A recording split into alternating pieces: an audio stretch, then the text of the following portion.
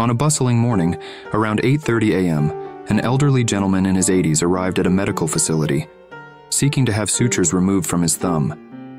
He explained that he had a 9 a.m. appointment to keep. After recording his vital signs, he was directed to take a seat, well aware that it would be quite some time before he'd be seen by a healthcare provider.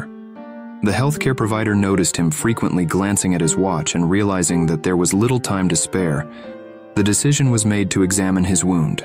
Upon inspection, it became evident that the wound had healed well. The healthcare provider consulted one of the doctors, gathered the necessary supplies to remove the sutures, and redress the wound. As the task was being completed, the elderly gentleman began a conversation. He was asked about his apparent rush and was inquired if he had a medical appointment that morning. He admitted that he didn't. Instead, he needed to visit the nursing home to have breakfast with his wife.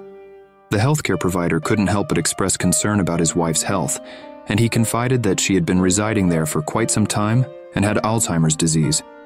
Curious, he was asked if she would be worried if he was late. He paused for a moment and then gently replied, "She doesn't know me anymore. She hasn't recognized me for the past 5 years." A further question followed, "And you still go every morning even though she doesn't know who you are?" With a warm smile, he reached out to pat my hand and said, "She may not know me, but I still know who she is." The moral of this story is that true love and commitment are not bound by the limitations of memory. Even when the person you care for may not remember you, the love and dedication you hold in your heart remain unwavering.